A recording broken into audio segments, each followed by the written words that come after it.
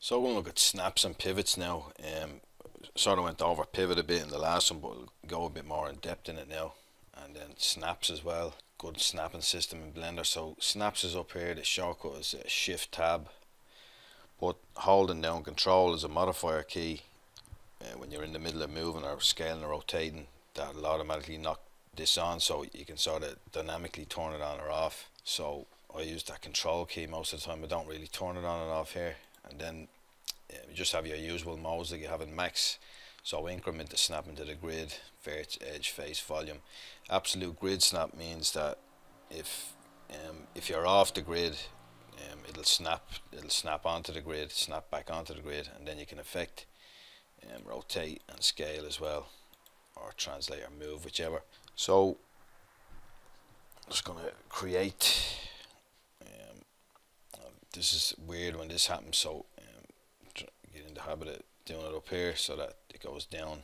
But that's beside the point. That's why, as well as I said in the last video, I'm going to put more of these on the quick favorites. I don't want to have too many on it because then it sort of defeats the purpose if you're digging through. But it's just much handier than having to go through this extra menu, and if you've got a shaky hand like me and it goes off and then it just disappears. So I'll just snap into an ortho view here and Shift A, and I'll create a cube. So let's say I want to move it up here to snap onto the grid because it's creating it where its origin is, like we talked about in the last video. So I'll press G, Z, and now if I hold Control, it's going to snap up half the width of this cube, which is a meter or 100 centimeters, because our grid here is set to one blender unit to 1 meter, or 100 centimeters because I'm in centimeters rather than meters. So I press G, and then I can choose my axis, and like in the other videos as well, where I can just hold down the middle mouse, and you can see that that elastic band there is I'm still holding down the mouse here, the middle mouse, to snap. Without, it just saves you having to use those extra keys, or you can just use the keys depending on what you'd rather do. So I'll press G, I'll choose Y then as my axis, and then I'm holding Control down now, and it's just snapping to the grid. And then if I go into ortho, you can see here the grid space in here is there's going to be 10 of these. So it's 10 centimeters or 100 millimeters for each of these. So I'm going to just press G, and then I'll do it in screen space because we're locked to ortho, and then I can hold down Control and snap to those grids for more precision to the 100 millimeters or 10 centimeters grid. So that's basically snapping in object mode. So if I press Tab and then press 1 for verts, and I'll select a vert, and then I'm going to change this over to verts. So the hotkey for that is full stop or period for our American friends, but I have mine set to tilde, so you can see tilde coming up in the bottom right corner with the screencast. And now I'm going to set the pivot point to active element, so that's the active element there, because it's yellow. So just to go over that quickly, if I select active element, it's an important concept in Blender. So say if I select all of these, and then whichever the last one was, I just shift click deselect it and reselect it, and our pivot is set to active element, as you can see up here, active element. So now if I press R, it's going to start rotating, and you can see it's rotating from that active element. And then I'm just going to lock it to, we'll say X. I'll press X, and now it's locking to that active element. Similarly, if I just select them all again and press R again, it's very handy. You can also scale. It's going to scale into that active element. Or let's say I'm right clicking now. I'm just going to bring it up so you can see where it is. 3D cursor, and then I'm going to switch this over to 3D cursor.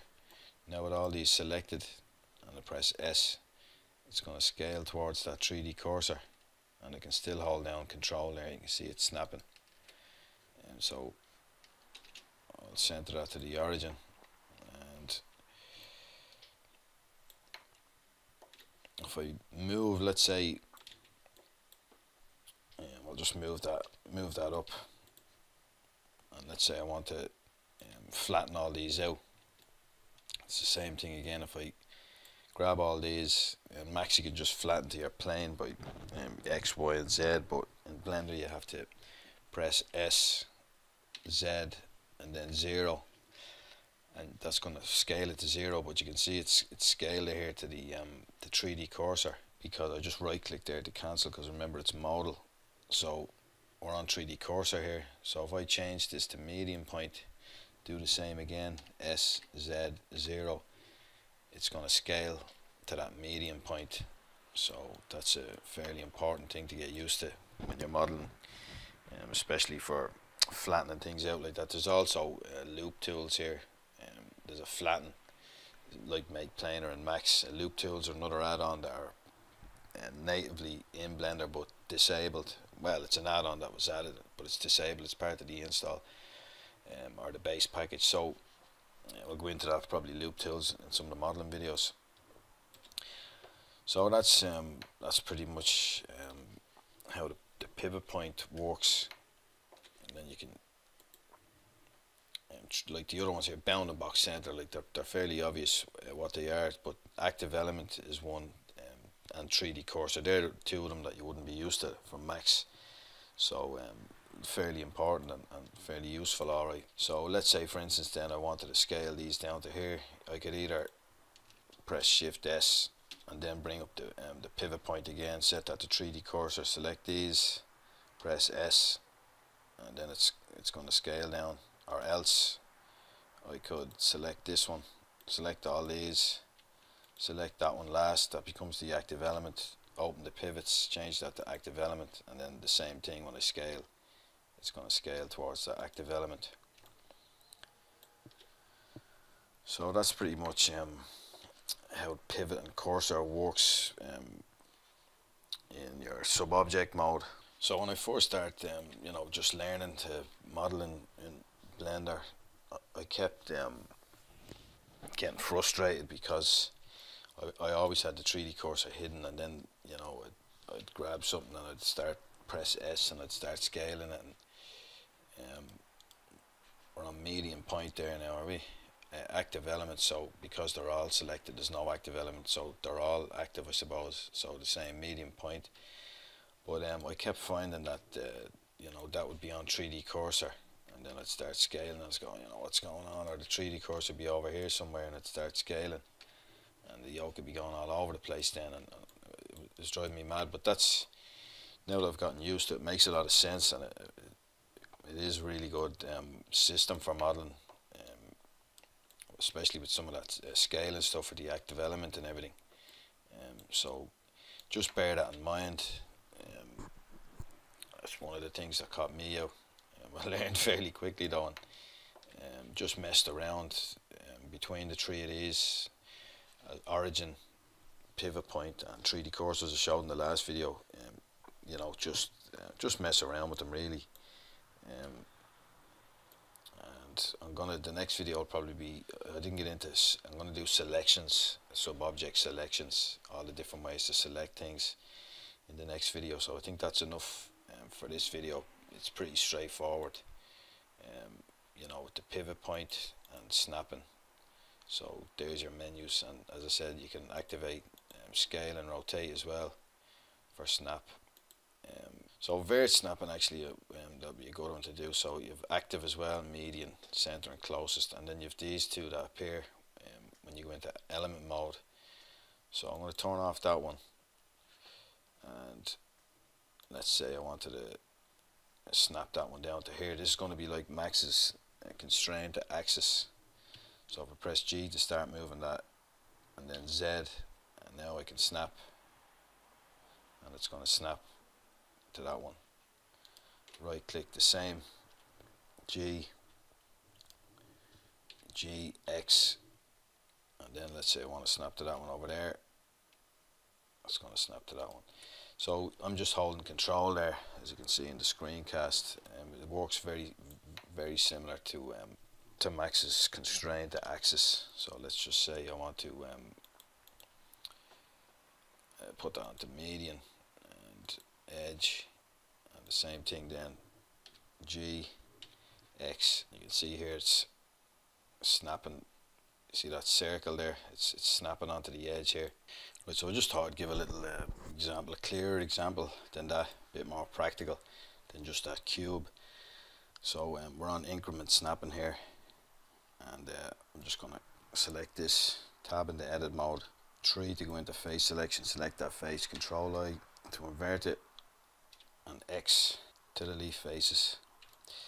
So then in 2 to go into edge mode, snap into ortho, and I'm just going to press E for extrude, and you can see it extrudes freely. Then I'm going to press Z, and I'm going to hold down Control, and then I'm going to snap to there. I'm going to press E again, X, hold Control, snap to the grid, and then Control R brings up the it's almost like a mix between Swift Loop and Connect, so I can roll the wheel, the mouse wheel then, and then click, left click, and then it's going to be, you can move it, and then I'm going to right click to cancel that, to set them in the middle. And then I'm just going to turn off the floor, and Control R again, give that a few. I'll undo that because I didn't right click at the end, so R, wheel up, click, and then right click to set them there. So let's say for instance I wanted to select this edge loop here, or even this edge loop, and snap it out to this one. So we'll just hold Alt, double click, and then G to move, X, and then Control, and we can snap out there. And even though we're set to increment, that's on the grid there, so I can right click, so it works in that case. But I can select vert here, and we'll just say closest, and turn off this align rotation to target. It goes a bit strange for just normal sort of regular snapping.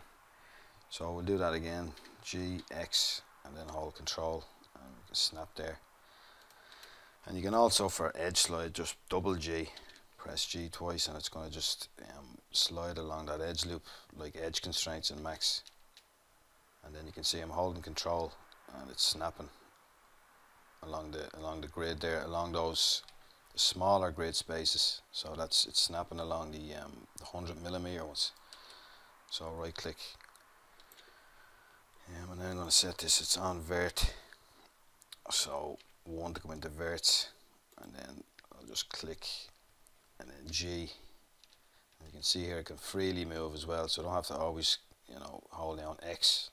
I can just freely move around here, and it's fairly accurate, I'm just holding Control, as the screencast will show you.